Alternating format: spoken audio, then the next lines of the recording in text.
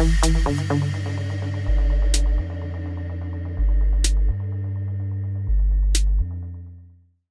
welcome to Drive Central.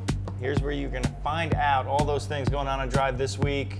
Hit us up, facebook.com/DriveTV and @Drive on Twitter. The teleprompter's broken today. Let's see if I can do this thing. Leo Parente's with me. I didn't know you were going to have me on. Well, you were here in the office, and I roped you in. And you know, there's been a lot of talk about me overdressing for Drive. So I didn't shave. Well, that's one way to go. And I also didn't overdress by, I'm not wearing pants. You took your pants off. Well, you know, I'm not going to give up the sport coat. Well, you know. So I don't want to overdress. Okay. So pants. Nice belt. Shall we proceed? Yes, yes. This week on Tuned, it's the last show of the season, and Matt Farah gives his recap of what happened this past season. Let's take a look at a clip. You'll hit 60 miles an hour a full second faster. You'll hit the quarter mile almost 2 seconds faster than stock. And if you're going to be out there jumping dunes and racing your buddies, nice to know that your Raptor is faster than his Raptor. Velociraptor is close to home, and the story is basically my relationship with the Raptor. Should I or should I not supercharge it from Hennessy? First, let's say this. We made several Hennessy films because in order for us to travel somewhere, we have to make multiple films. Because Hennessy tunes a wide variety of vehicles, it seemed only logical that while we were there and he had the cars there and he said go at it, that we should film multiple vehicles. So, with that being said, the Velociraptor 600 is an interesting package. It feels stock when you're off the gas. It sacrifices virtually nothing except the initial cost of the kit, and it does 0 to 60 in 5.5 seconds, tops out at 120 miles an hour, and is just ridiculous. and I absolutely love it. It was fun. So, most criticisms of this video are that, let's see, Lincoln from YouTube says, what do you need that power for? F***ing small losers. You need that power, Lincoln, because it's awesome. And if you don't get it, you shouldn't be watching a show called Tuned. You are Over the course of that video, Zach tried to encourage me to get the kit because it wouldn't ruin the practicality of my current Raptor. And Chub B. Hong, who has just an awesome YouTube username, points out, LOL, Zach is an idiot. Obviously, all your gear is going to fit into the truck. Actually, Chub B. Hong is an idiot because he didn't remotely get the joke there.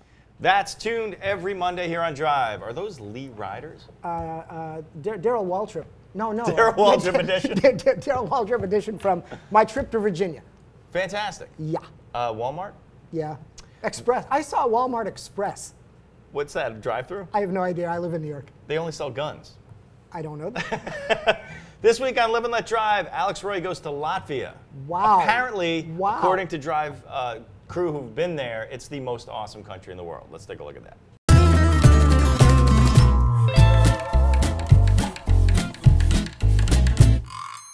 Otto might be Latvian, but I don't see anything resembling the Latvia he described. I mean, look at this place. Well, actually, it's quite beautiful, but I mean, he said the country was incredibly modern. You know, there was industrialized, high growth rate country, and it doesn't look anything like that to me. It looks like the set from Band of Brothers. It does. And also, I can't believe how many wood houses there are. Because, you know, everyone knows that wood is the finest insulation material possible in a country that's colder than Iceland, man. Come on. I mean, it is beautiful. We're lost. I'm turning on the GPS. Secret location, Riga, Latvia. Between a middle school and ice hockey ring, what appears to be an orphanage, is this shooting range, where I will now fire Kalashnikovs as much as possible before I'm kicked out.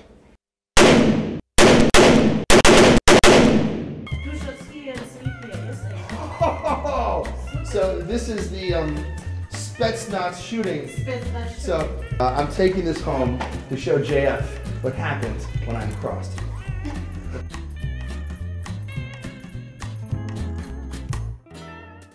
So what do you call people from Latvia anyway? Latviantonians? Latvantagians. That's what you get on the Forget airplane.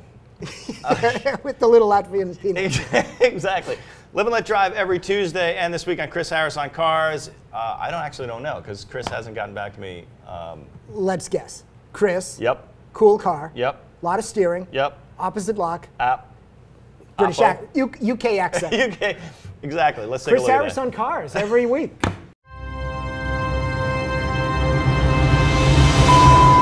And this week on Road Testament, Matt Farah was still with us because he came to town. We did like 3 shows. He's like a homeless guy. He never leaves. It's like hanging out at the bus depot here. And it's a very special surprise show. You'll see. With Matt and Punky Brewster. Exactly. Right. That's another old joke. Yes, your show this week. I'm going to bond with the Italians. Do I ask? I better not lean back too much. I know. We do want a floor show. I'm not wearing any pants. But I'm excited because I'm going to be going to visit Maserati. Apparently so. Yeah, apparently so. You're going to visit Maserati.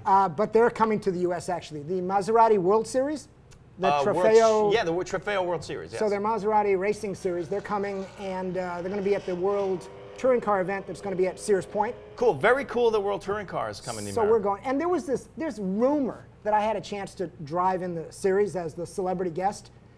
Yeah, right, exactly. And then they defined. I mean, I'm not laughing at you. No, you can, because then they defined the word celebrity. Apparently, it's Patrick Dempsey. Well, there you go. So I had no shot in hell. So it's McSteamy versus Dreaming in my head, I'm a race car driver, right? So anyway, so we're going to go to that and get a chance to drive some Maseratis and find out, why everyone forgets they're a great car and watch the racing and see if we can get in and see the World Touring Cars. It's very cool that World Touring Car Championship is coming to America, though, right? I like it when global series come to the U.S. to visit, rather than. You don't want them to stay too long? Is that? No. What I was going to say is, like, Grand Am was talking about having their own DTM series. Oh yeah. Remember that before the merger thing? Well, that went away. I'd rather have the real DTM come visit. And apparently it is coming. Here with touring cars, it's really coming to visit. Right. DTM's coming, I guess, in 14 or something. But I want to see the real BMWs, the real Chevy Cruze, the real Seat Leon. Okay. All those cars. Yep. Little turbo cars. Sure. And remember, Chevy, with their big Cruze, yeah, they're going away next year. So I want to see the cars before they're going. Well, and that's the thing is, I mean, I want to see more racing where you turn left in America, and I think that's all looking very good. Left and right. More than going left. Thank you. Did I say more than just going left? Who listens? I don't know. Who cares? Yeah, right. That's Shakedown. When's your show? Every Monday and Friday. Yep. On Drive. On Drive, on yes. Drive. Drive shirts. I think our shirts are in again. So yes. Get your shirts. Yes, we went through our inventory. I know you guys are buying shirts like mad. That's it's crazy. great. You're like we should have, shirt fiends. We should now we're selling pants. Next year, Drive pants. Shakedown. Just in time for the holidays. Shakedown Lee Riders. Facebook.com/DriveTV, @Drive on Twitter, and we will see you next week on Drive Central, or Drive Central. You realize I'm so short, if I get up, you still wouldn't see my balls? Shall I? No.